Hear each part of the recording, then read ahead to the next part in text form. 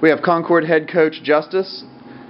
In your rookie season, you claimed the West Virginia Conference Championship. How special was that for you, and what do you need to do to be the first repeat champion since Shepherd? Well, it was very special. A lot of that was I inherited a great situation. Mike Keller left a great situation with a lot of great players, and it takes great players to win a championship, and I was fortunate enough that I had enough of those last season.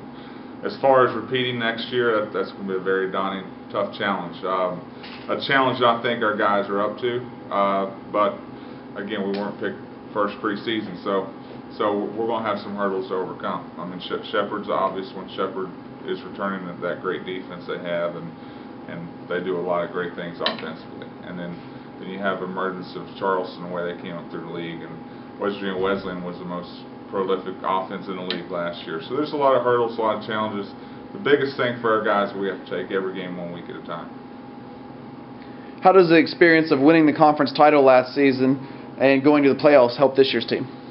I think it gives them the maturity. I think it changes our mindset. Last year our mindset was get to the top, get to the crown, and now once we've gotten there, we have to take that success and keep thriving on it. People view success two ways. They either get it and they get complacent and look back on it, or they get it and they want more of it. And hopefully our guys want more of that success. You open with 3 straight home games this season, including 2 tough ones against Lenoir-Rhyne and Winston-Salem. Talk about those games and what you'll have to do differently to start out better than Concord did last year. Well, you tell me. Lenoir-Rhyne's a great team. They won the SAC conference last year. They have that triple option attack, which is so different than what anyone else gets to see anymore. So it's going to be difficult just controlling that offense. And then last year, we really didn't find ourselves offensively early in the year. So we're going to have to move the ball offensively and give that defense some help. Winston-Salem State, not many people really handled those guys last year. So the good news is they lost a lot of people. The bad news is they still were a national semifinalist team, and they're defending CIAA champs. So that's going to be a little challenge, but hopefully we got to worry about Lenoir-Rhyne first, and then not to mention you got Charleston the third game. So we have a good little string of opponents right off the bat. You returned a lot of talent on offense, but you also lost your running back. How will you alter your offense to continue to have a high-powered attack? Well, the good news is you have your quarterback back. Zach Grossi's a great quarterback. He's been one of the better quarterbacks in this league. We're fortunate we still have him. So much of football is a quarterback-driven league, and you see that 2 years ago with the Medro, last year with the kid at Wesleyan. So hopefully Grossi can have a year like those guys had, and we'll be okay. As far as replacing a running back like Brian Kennedy, it's going to be hard to. We have some guys, and Chris Rodriguez, Andrew Gondor, and some freshmen we brought in that we think can kind of carry that load. But it's probably going to be more tailback by committee than having that one spotlight guy like some people like Charleston have. You talked a little bit about Grossi and returning as a key piece of the offense. Talk about your receiving corps, since they have such a dynamic quarterback to try to deliver the ball. Well, last year I didn't even know who our wideouts were going to be. This year I think we got more of a handle on that. The guy that had the biggest year for us last year was Ryan Stewart. He was one of the top freshman wideouts in the league. Had 10 touchdowns last year as a freshman. So he's a dynamic guy who's that big play guy that you like to go to.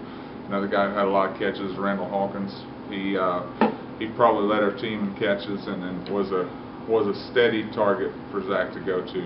And then you have a pickup of Ansel Ponder from Western Michigan, who's a guy that can really go over the top and get it. So hopefully those 3 guys with a running game we'll put together can really help Zach out.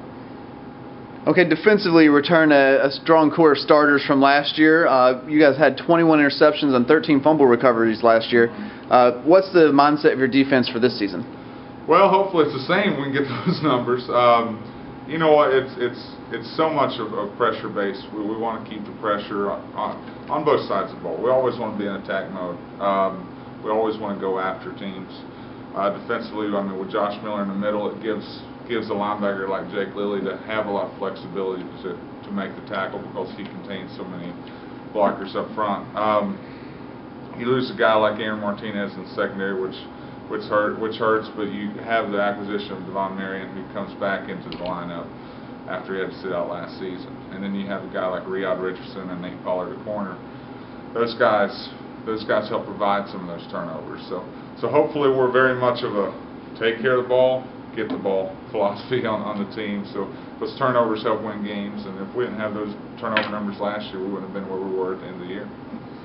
An area that's not usually talked about much, but where Concord was solid last year was in special teams.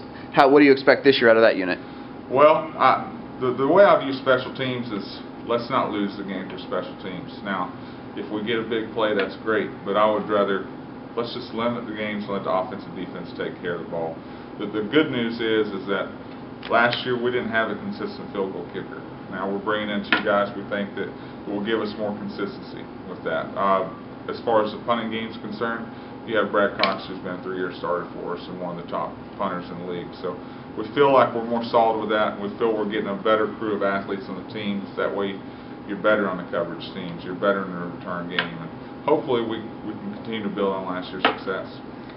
Okay, just give us some general thoughts on the rest of the West Virginia Conference and where you think it's going to pan out for this season.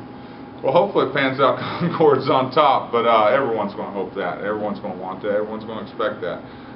Just going through the league, I mean, Charleston was the up-and-comer late in the year last year, or what, they won 4 of their last 5 games, I believe, and probably have the top tailback in the league in Jordan Roberts. So they're a great tough opponent. West Virginia State is always, they got the Phillips kid at quarterback. They're always a team that scares you because they have some talent and they can do some things with that guy in place. Seton Hill's a team that you never really know about them. We're in we're probably the southernmost team, they're the northernmost team, so I hear about them the least. So you never do know what's going on at Seton Hill. They just won the league, or they went into the playoffs 4 years ago, I believe. So they're a team that can always sneak up on you. And then you have Shepherd, who's kind of the standard of what everyone else in the league's trying to become. West Liberty, who was nationally one of the best offenses in the nation just a season ago, so you can't forget about them. And of course, they're going to take a step back after losing what they lost last season. Fairmont State's up-and-coming team. I know Mike's expecting his best team to date there, and then Wesleyan's going to be good as well. Wesleyan has, I mean, they lost their quarterback, lost some wideouts, but they still got the same coaches. They still got a lot of players in that offense and defense to continue their success. And then Glenville, the team that our only loss in the conference last year, we had to find out a way to beat those guys. So the good news is that I feel that since I came in the league four seasons ago, the conference has gotten steadily better every single year. And a lot of the reason is for the Shepherds going to the national semifinals, for the West Liberties having top offenses in the nation, for Wesleyan having top offenses in the nation. Those other teams in the league, they have to compete against those guys on a yearly basis, so everyone else is kind of picking up their game, and it's great to see for us on a national level. All right, thanks a lot, Coach.